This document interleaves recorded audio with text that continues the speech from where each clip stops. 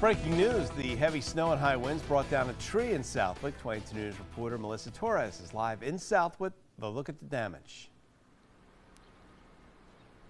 Good afternoon, Rich. Yeah, that heavy wet snow hasn't only caused problems on the roads. I'm here at a home in Southwick. I'm going to step out of the way so you guys can take a closer look.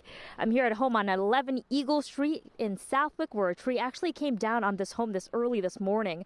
I spoke to the resident of the home who said that it happened close to 6 a.m. this morning. They had just lost power just a few minutes before hearing a loud thud on the roof. The owner of the home said that there's a pretty significant damage on the roof and leaks inside of the home.